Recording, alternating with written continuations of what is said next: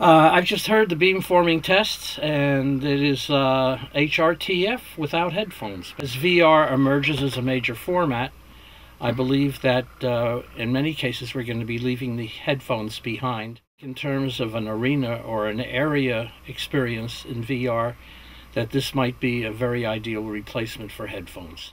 I think it's the next step and brings the immersive experience into the room where many people can share it. The sound leaves the speakers and allows you to occupy the same space as the audio. I absolutely see this as an application for music delivery. Now we have a way of actually bringing spatial relationships back to music, which is a totally natural and powerful part of what we do. I find it to be extremely present and immersive in the room. I like it.